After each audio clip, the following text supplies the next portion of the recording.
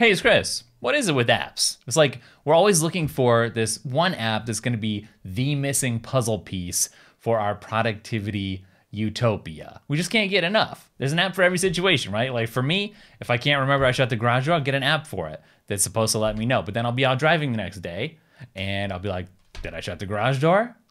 I'm gonna have to turn around and check it out because I already forgot. So with that in mind, here's a bunch of new apps that you can completely forget about in 24 hours, but that will definitely make you more productive. Now there comes a time in all of our lives when inevitably we have to give a presentation. I don't like public speaking.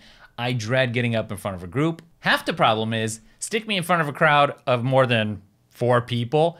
I just forgot everything I needed to say. The other half of the problem though is the jankety old presentation software that's been around since the beginning of computers. Well, let me introduce you to the solution. It's Gamma. With Gamma, you create presentations just like you're writing a document, so just type things out, and then Gamma transforms your content into an awesome slide deck. So it's gonna save you a bunch of time because you focus on creating rather than styling.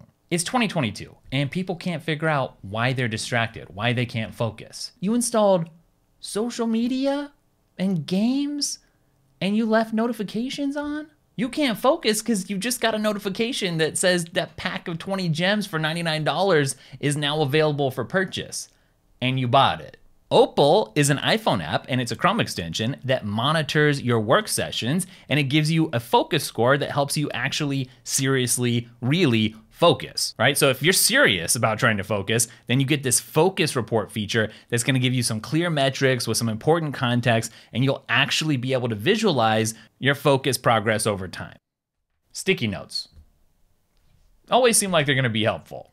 Stick them up all over the place, never look at them again. That's because there's something about the human eye that just cannot see a sticky note when it has writing on it. As soon as it's been peeled off of the tower and stuck somewhere, it disappears. You could cover a whole wall in sticky notes, you'd run into it. It's much better to use Jotify, which is like sticky notes, but reimagined. Still colorful, still simple, but now with reminders. You can't ignore them. Nobody knows what all the buttons on their keyboard does.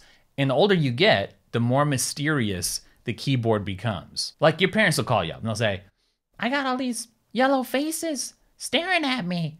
And you're like, well, you calling me at work to tell me that? Well, just hit the globe key and they'll go away. And then the next day they'll call back and say, how do I get those nice smiley faces to pop back up? For those of you under 30, you might like FunctionKey Pro, which lets you do more with your function keys on the Mac. You can launch apps, you can switch apps with just a single key press. You can replace multi-key hotkeys with one simple press of a function key. This is power user type of stuff. I don't know what it is about developers. Sometimes they see an app and they say, that's a good app, gonna copy it. 3.5 million apps in the App Store.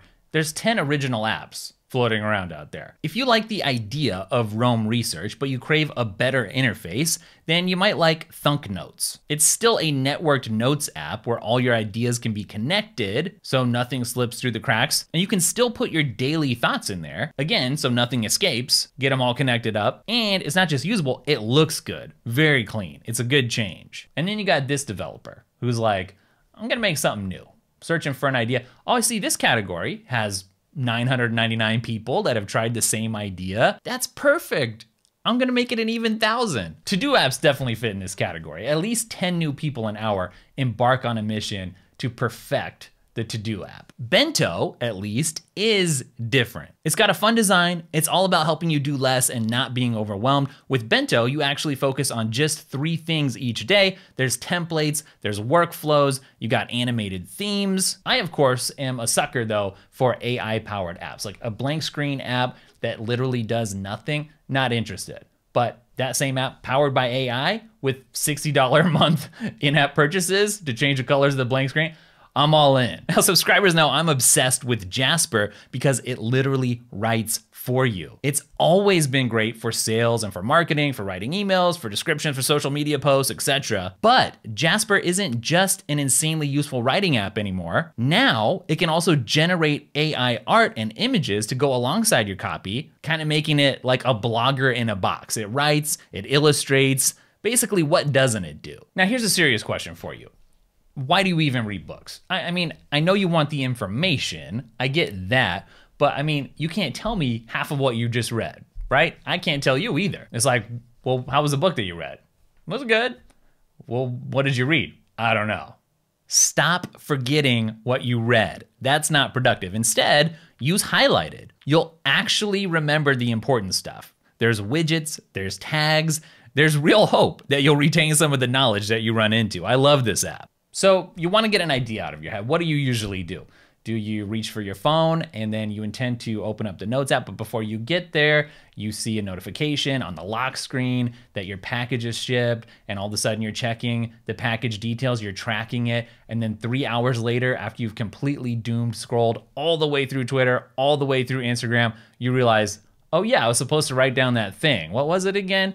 Yeah, that's what you actually do. But instead, you should actually create an outline using an app like Dashboard, which is super unique. It's a great way to structure your thoughts, your projects, your concepts. So you get a column view, which is really cool. That's what's different. You get a classic outline view too. There's shortcuts, tags, favorites, checklists, reminders, node links. Basically, it's a whole new way to think. And when it comes to habits, you gotta think differently because habits are hard to create, they're hard to break. You're sitting there, in one hand, you got a sticky note. You're trying to tell yourself, remember, don't drink coffee tomorrow. No coffee. You're gripping a grande. In the other hand, you're never gonna do it. That's why the Potential app could help you do things better. It's not just a habit tracker, it actually has some unique features. It's got fallbacks, useful. It's got autocompletes, accountability, very helpful, routines, widgets. All of it is designed to help you actually get some new habits made. Now, normally around this point in the video, I would say, hey, you should check out my wallpaper packs, or I'd mention my upcoming Apple Focus productivity course, which is gonna be done in the next 2 months or something. And I'd say, check out the links in the description, get signed up. But some people get mad. They're like, what's this? He's trying to earn a living? He's talking about this and he's gonna make some money? Unsubscribe. And then they get back to making their cold sales calls and sending out cold emails, which you gotta respect. But I'm not gonna say that today. I'm not gonna advertise anything. We're just gonna move along. Research, we all hate it. The only research you like to do is researching what your old college buddies look like now. Dang, he's going out in public like that. I'm not looking too bad. You like that. Other than that, there's no joy in research. Unless, that is, you're using Heyday. Heyday is an AI-powered research assistant that resurfaces content for you that you forgot about. It gives you enhanced search results. It also provides article overlays. And really, who couldn't use a knowledge base that fills its own self up? Now, I got a couple video apps for you, even though people don't know how to make videos. I don't know who's out here telling these older folks that the best way to advertise their local business is to hop on TikTok and be dancing like that. What are you doing?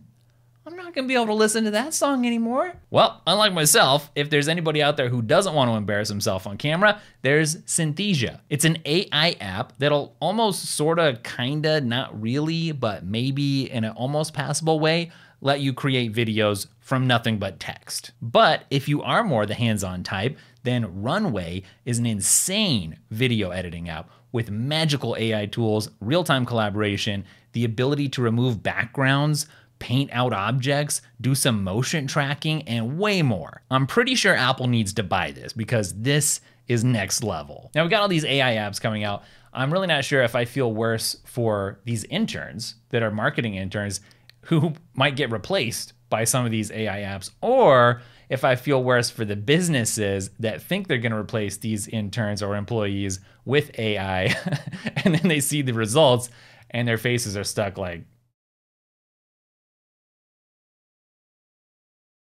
Nevertheless, meet Marketing Blocks. This is a web app that promises to churn out all your marketing assets in mere minutes. So from copy design to video to graphics, you just enter some basic information and then the AI is gonna spit out everything you apparently need in order to tell the world all about your product. So good news, you don't have to upload your cringy TikTok dance after all. Now, you're not still using Squarespace to manage your website, are you? Because Squarespace is old. Like, you might as well be using GeoCities at this point.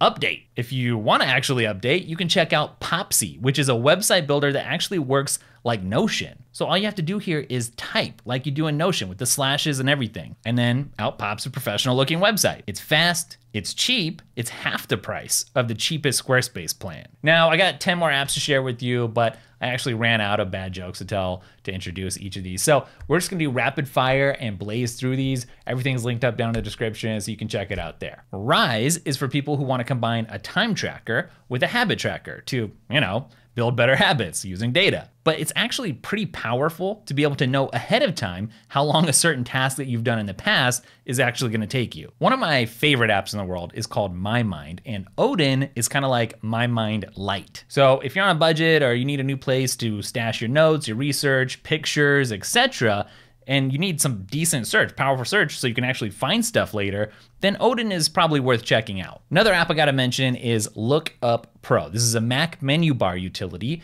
that you could rightly call just copy and paste on steroids. Basically, it makes it super fast and easy to search for stuff that you've already copied. You get a list of all the stuff you've copied recently, and you can just one click to search. Less friction. Synth is actually a cool app that's a browser for research. I know, research, But I really like that you can tag and connect the whole web in this unique new way. And plus, it has an AI-powered omnibar, whatever that is. So now, if you need to write something with a group of people, then CLUD should definitely be your go-to app. So you can let an editor or a client or a friend in on the action while you're writing.